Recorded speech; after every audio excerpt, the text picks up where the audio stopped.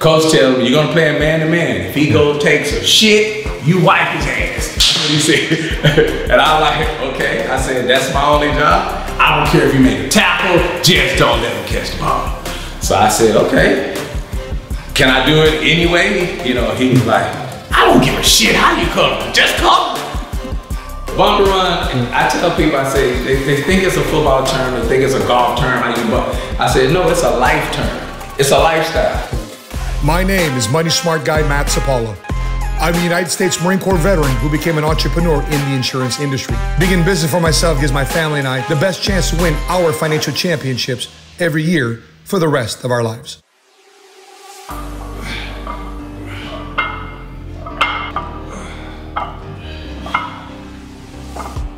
Back in '89, what was a fourth rounder getting paid?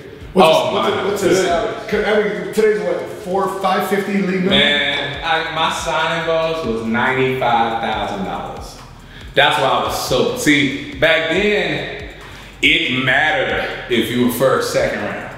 You weren't gonna get paid after those rounds. You know, third round, but once you get into the fourth, and four, back then it was 12 rounds. Yeah. When you get 4 through 12, man, I got $95,000. My first signing bonus.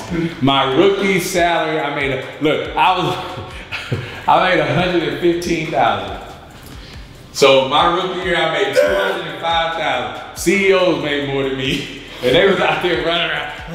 Oh, Ray Crockett, you're rich, you're rich. I was like, you know, because of me, I went to school for finance and for computer science. ISY back then, information systems. So I got to intern at IBM. So I knew my uncle was he was a VP of IBM back then. That's the only reason why I went for computers, because I was like, he making bank. So I was like, that's what I was gonna do. I had no idea about football. But anyway, so my freshman year, my rookie year, I made it to the league, you know, everybody automatically think, he rich, he made it. Multi-millionaire. So I'm thinking, okay, man, my agent called me and said, this is what I was getting. I was like, shit, I could have made more in computer science. Corporate America. I should have went to ISY, information systems. I'm like, what the hell? When you got into PHP, the first thing you want to do is evaluate. Well, you got to prove it, you know, and making it. But the first thing you do as a personal thing, you what? You evaluate what you can make. You say, I'm in PHP. Well, let me see what my ceiling is. Let me see, you know, what my beginning is. So I have, you know, some numbers to reach. So when I got there, after getting that $205,000, I started looking at starting corners. Because I was a backup. I was like, okay, who making the Dion and all those guys? I saw what they was making. I said, okay, I see. So you evaluate your market value. Evaluate your market value, and then see what the ceiling is. And then see what do you have to do to get there. So for me, when I saw Dion and those guys were making $1 million playing corner, I said, okay, why are they making $1 million? Oh, they're starters. Okay, they're starters. Oh, no, they're not the starters. They're upper echelon starters. They're all pro. So I set out my second year to be a starter. After the 6th game of the year, I was a starter. My third year, my second year, So I started 10 games. My sophomore year, my second year. My third year, I was all pro. I made all pro. I was like, okay, now I'm a starter. They're paying me starter salary. But how do I get to the net salary, which is what you do in your team? Okay, I made $200,000. Promotions, How do I get promoted, and what does that look like? What do okay, I gotta get 3. Okay, no, I gotta get 4. You evaluate, and then you see what your ceiling is. I'm so thankful of entrepreneurship. Here's why. I'm looking right now at our cash flow in business. Ray, you're gonna peek when you see this, man. Hold up. Let's see here. So, you're gonna freak when you see this. So your first year, you got paid $205,000. 205. So this is what made so far this month. July. Wow. Crazy, huh? You made my salary in a month. In a month. 20 years later. Yes. Or 30 years later. Well, the bottom line is, is when I talk to people about entrepreneurs and entrepreneurship, I tell people all the time, where I live, those people didn't play football. Those people didn't play basketball. So what they do? They were entrepreneurs. So I'm like, it's more multi-millionaire entrepreneurs than multi-millionaire football players. Ooh. I guarantee you that. Ooh. I guarantee you that. That's a soundbite for Entrepathlete. Yeah, right there. and here's the difference. And here's the big kicker is that the life expectancy is longer. And the ability to make that money. Yes. I'm like, you can be a millionaire for 30 years in business. Once you get there, if you make it around 30, you got 30 years to 60. You'll be a millionaire. 30, football, life expectancy, 3.5 years, 4 years. Not for long, NFL. When did you start picking up bump and run? Bump and run was college or the pro? High school. High school, really? High school is so crazy. It's a very technical. Man, the reason why I titled my book Bump and Run, It Made Me and It Saved Me, was because when I went to high school, I was playing running back. Like, and down on JV, I started JV my sophomore year. First 4 games, I had like probably 1,000 yards already. I averaged like 250. As a running back? As a running back. We get up to right before district starts. Coach calls me in his office and he's like, hey, this district has 4 or 5 fast receivers. We can't cover them. You're the only one with enough speed to cover them. This is how he's talking to me. He's like, so I want you to move up to varsity and start for me at corner. Can you do that? I'm like, move up to varsity? Yeah. Sure. Had no clue what I was gonna do, how I was gonna do it. Go home, I told my brother Daryl, who passed away, he was the Marine that passed away. I tell him, hey man, I gotta move up to varsity playing corner. It's like, I don't know what the hell, I don't know how I'm gonna do it. You're running back. He pulled out some film of Lester Hayes. He said, just do this. Like VHS tapes. A VHS tape. Pulled out some film of Lester Hayes. He said, just do this. And Lester Hayes was the master of bump and run. You know, that's Lester Hayes. He squats. Really? It was crazy, man. But so I went back to school. By the way, we gotta do a picture of that. Oh, that's crazy. We line up like this and you come. Yeah. So I go back to school and coach tells me, you're gonna play a man-to-man. If he takes a shit, you wipe his ass. That's what he said. And I like, okay. I said, that's my only job. I don't care if you make a tackle, just don't let him catch the ball. So I said, okay. Can I do it anyway? You know, he was like, I don't give a shit how you cover, just cover. So my brother showed me bump and run. I walked up, and this is way back in '83. Wow. 83, well, you know, bump and run wasn't big in high school. So the receiver comes out, and I'm playing off. So he lines up. And he lines up, and I ran up, got down like offside. He didn't know what, he was that afraid. He didn't know what to do. This is an all-state wide receiver. Nobody had ever played bump and run on him. Everybody played off cover. Everybody played off cover, so he just killed people. I was just like this. All I kept thinking was Lester Hayes, Lester Hayes. And I'd never done so. As soon as he moved, I was damn, because Lester would just jam me shit. I mean, he would maul you. So as soon as he took a step, I just hit, and he took off running. I ran him all the way over to the sideline. And that's all I thought about. I saw what Lester Hayes was doing. I'm pretty astute. I mean, so I said, okay, I see what he's doing. He's jamming him. You riding him? And I said, and he's directing him. He's telling him where he wants him to go. So there's no other time you can do that. And that's why I tell people what I train. I tell the young corners that I mentor. I said, when you go up to bump and run, this is the only chance you get to dictate to him what he's gonna do.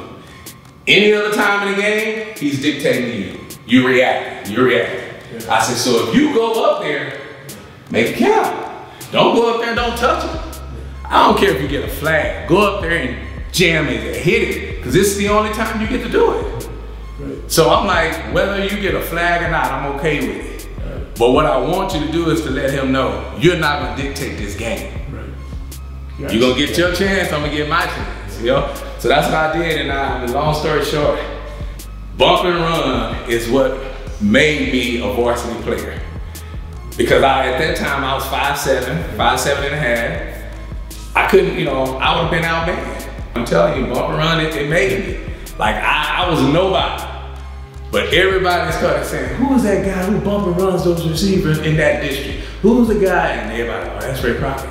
That's Ray Crockett. Next thing you know, colleges started coming out to me. It was like, you play what we play. They was like, if you can do that, you can get you a scholarship. I was like, okay.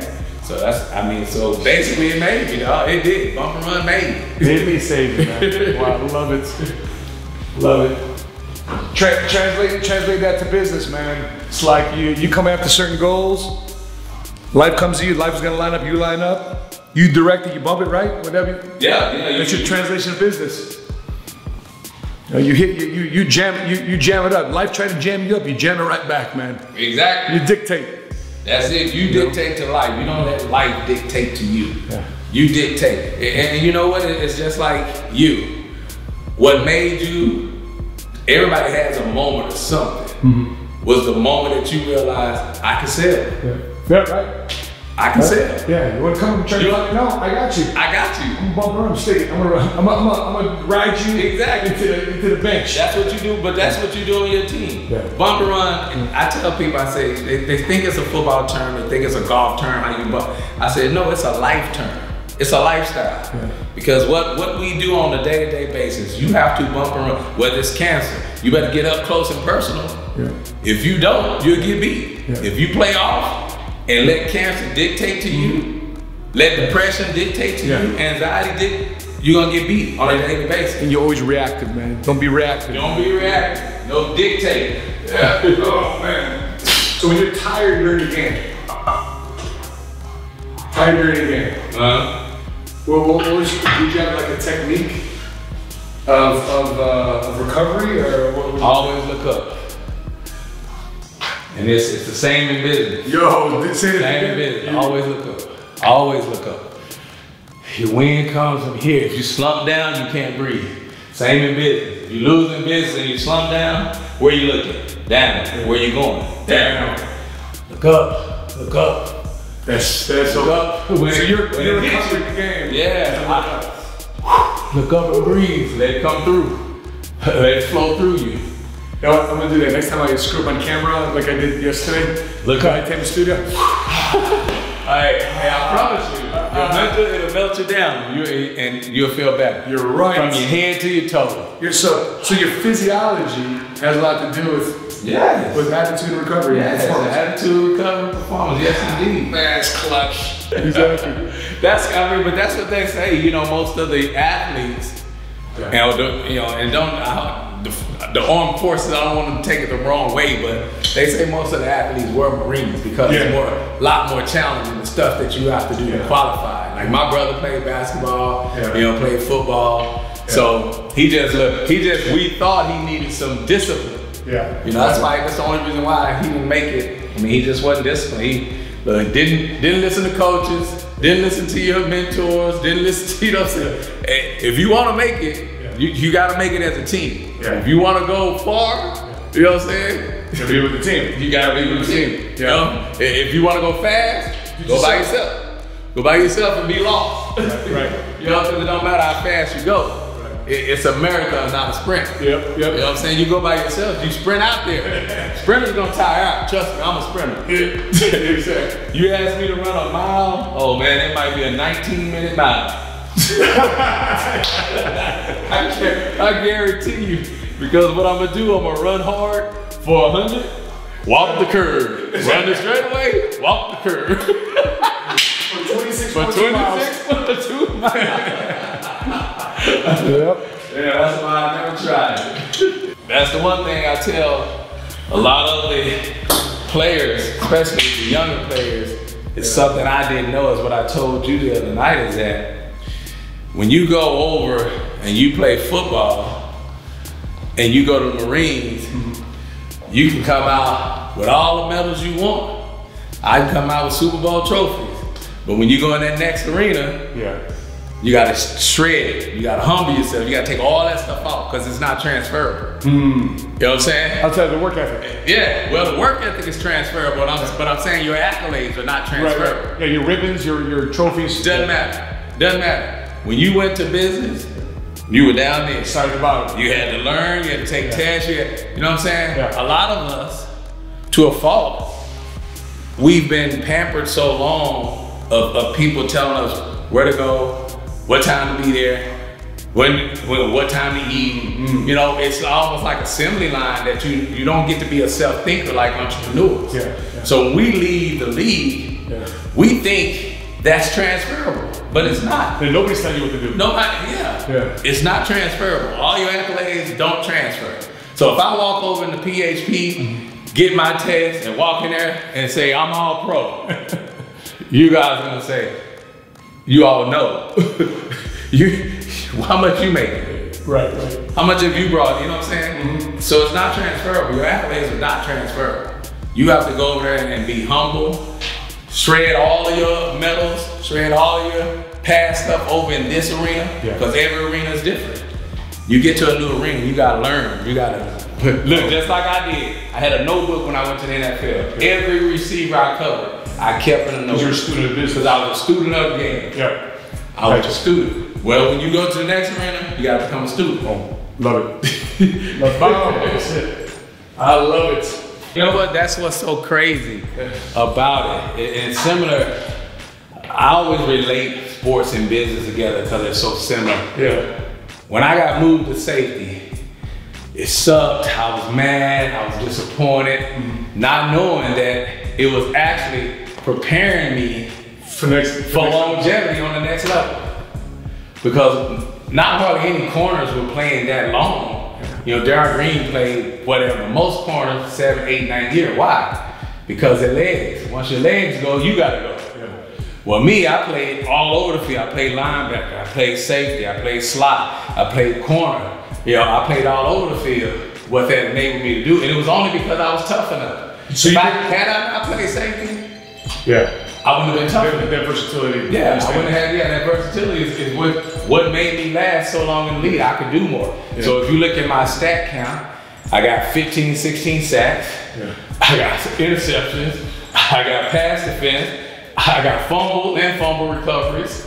You know, so it's like I was a stack. You know, kind of like that point guard who could dish, shoot, you know, and score. I could do it all. That's why I played a decade and a half.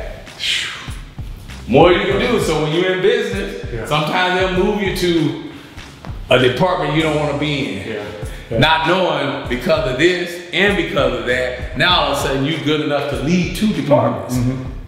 The more you can do. I love it. I love it, man. I love it. This is like ENTREPATHLETE stuff right here. So what? It's 40. So I gotta set up. Why don't we break some bread? Yeah, let's break some bread. Break some bread, and then let me get my. The difference between sports like that, track and field, bodybuilding, and all that.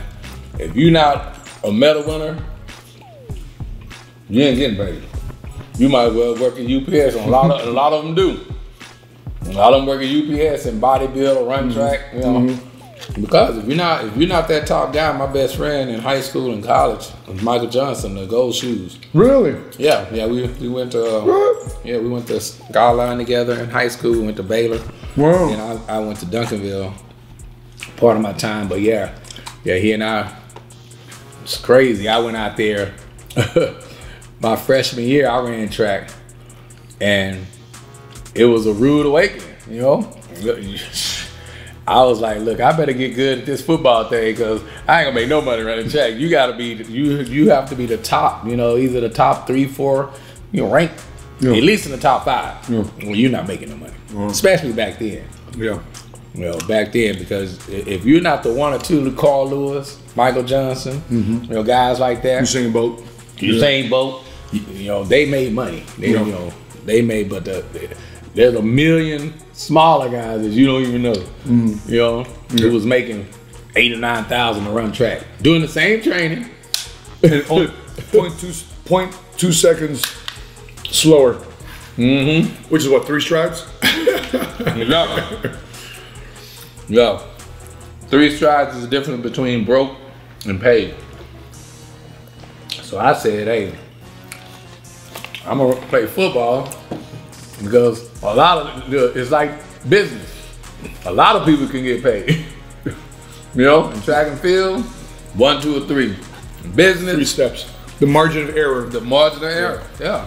What you talked about yesterday, pick the right industry. Pick the right industry. That's right. Yeah, and that's key. That's key. That's where I was. I was like, okay, I'm fast, but I'm not super fast. So track is not my industry. You know, I'm good in basketball, but I'm not tall. You know, I'm like the chance. You pick the right industry because what you're looking for is the margin. You want to know, what are my margins to be good or the best? You know what I'm saying? It's like you could do the ratio. If I go to this business, can I be a millionaire? What's my ratio? What, you know? And then you go football, or then you look at your industry. You say there's a lot of insurance, like you told me. Oh, right. Guys making 150 a month. You're making 2, 3, 4, whatever a month. But there's a bunch of guys who can make good money, which is like football. There's guys that make 10 million. There's guys that make, but then you got a bunch of guys out here making good money. Yep. So that's the industry, you know what I'm saying? Yep. You got track and field, you got this guy getting paid, this guy getting paid, a bunch of guys not making nothing. Boxers, the only the real boxers making money. The rest of them training them, and so they. And in my opinion, if you're not gonna be the top, you're in the wrong industry. If you ain't got a chance, you might as well put them gloves down and go do insurance or something else and get paid because your margins are better. You know, the ratio is better. You invest all that time and effort and money, and then you never make it to the top, and doesn't have a financial reward, no payment. No payment at all. I mean, if you're working, you at least want to know that eventually there's a chance. Yeah. So that's why it's okay to go after whatever you've dreamt of, but don't be afraid to change. You know what I'm saying? Don't be afraid to make a split decision. Give it all, give it all you got, but then evaluate. That's why you evaluate. And you look at the ratios, evaluate every year. Evaluate every year. Did I move up? What's my ratio to get here now? And if that ratio is not, shoot, do something else. Yep. Do something else and put the same energy and effort into it though. What are some of the biggest dumb money moves you saw a player make? Oh man. Rank them. Top 3. Man, there's so many different. But see here, and that's why I said what I said earlier about transitioning into another arena. The one thing I can guarantee you when you play football is you're going to retire. And when you do, you're going to do something else. Yeah. So I'm thinking, hey, it's kind of like everybody love Ray Crockett, he does it, he does. But when you go into business, if you're thinking that way, you're gonna get burned. If you're thinking that everybody's gonna be loyal to you, like your team was, you get burned. And that's where we make a lot, and that's where I made him. I entrusted a guy in a hedge fund, 2.5 million. Adwater, a lot of us got in this hedge fund. It was a Ponzi scheme. You know why? Because we don't know hedge funds. They weren't regulated. You know what I'm saying? Right. But there was a bunch of, and the sad thing was a bunch of lawyers and doctors and You think they would know. I'm thinking I really counted on them. That's why you don't count on anybody to do your thing. You have to put the effort and the energy and the work out there. Yeah, you got to get up in it. You got to get up. You got to bump and run it. Because if you don't, I played off courage, thinking, he knows what he's doing. He went to Harvard. There's doctors and lawyers and school teachers. All these people, I'm like, that are smarter than me. They're in this thing, so it must be good. And it's just like Madoff, He made off. He made, yeah. I'm like, who would ever think somebody would, would do something like that. You talking about $7 billion Ponzi scheme. Yeah. For 20, 30 years. Long time. Crazy. Yeah. But I watched his movie. I think his movie's on HBO or something like that. Yeah. He had to be really, really good because the guy who we did. Pacino played him. Oh yeah. Oh, that's right. Yeah. The guy who we did the hedge fund with, he was sloppy. That's why myself and Rod, we were looking at numbers. You know, Rod has finance, business. You know, he has 3 degrees. So Rod and I, we would look at our statements, and one month it'll be here, the next month it didn't move, and I'm like, wait a minute, why didn't it hold up? Now it has to do something. Yeah, right. Can't be. He was just sloppy, you know. So he got caught. But Matt must have been really, really good to do it as long as he did. Oh, there was a hidden office. And all the guy was doing is just falsifying statements. That was his full-time job. Really? Just to falsify statements. I gotta watch that. Yeah. I definitely gotta watch it. Because they raided the office, they couldn't. Everything was legit, and then so they went to the other floor. That's where the real operations was. Right. So the office was just a front. The real scheme was happening, different floor. Right. That's the worst thing though. Crazy. Have your office filled with windbreakers. Really? That's it.